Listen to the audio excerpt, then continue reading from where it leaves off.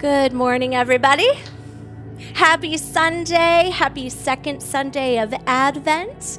I'm going to share our little brief Advent message again today. Last week, we talked about hope. I hope that during the week, you reflected on that in all the ways that you could. You either looked up scriptures or prayed about it or asked the Lord to give you some hope, whatever it might have been. I'll light that candle, our hope candle.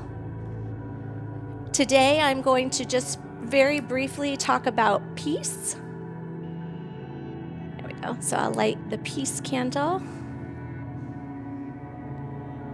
Okay. All right. This past week has been a time of unrest and anguish for our community, as we all know. So we need the peace of God more than ever before. And not simple peace, right? We know of God's shalom peace, and we could translate that into English terminology, which loosely means lack of war or conflict.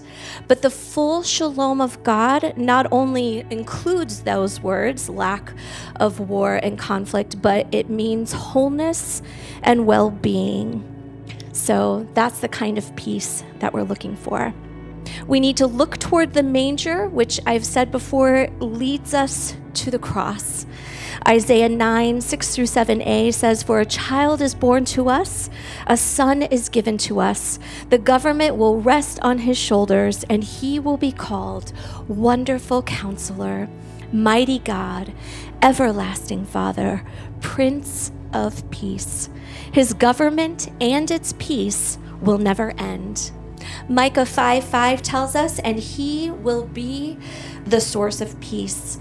Christ came to usher in a new era from the manger to his sacrifice for us on the cross, so that by faith we have peace with God because of what Jesus Christ our Lord has done for us. Romans 5:1. Jesus tells us in John 14:27, "I am leaving you with a gift, peace of mind and heart. And the peace I give is a gift the world cannot give. So don't be troubled or afraid." Philippians 4:7 says, "Then you will experience God's peace, which exceeds anything you can understand. His peace will guard your hearts and minds as you live in Christ Jesus." Not only are we to embrace and live in God's peace, we are to work for it while we are in this world. Matthew 5:9 tells us that God blesses those who work for peace, for they will be called the children of God. May the Lord help us to actually work for peace and help bring God's shalom to the hurting world around us. Let's pray.